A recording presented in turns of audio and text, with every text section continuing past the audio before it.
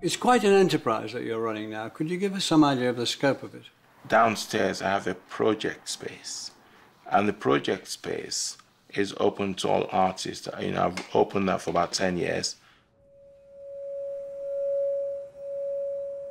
The guest projects residency is very important to give artists space and time to really develop their work in a safe environment creatively.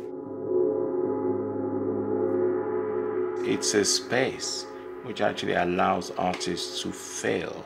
So you can try something out. It's not a commercial enterprise in that sense.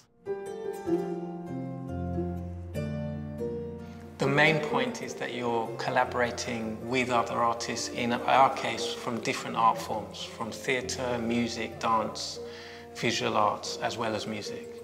In a way, that's the charitable side of the studio, to give artists the opportunity to try things out. And it's a great way for me to also learn about what younger artists are doing.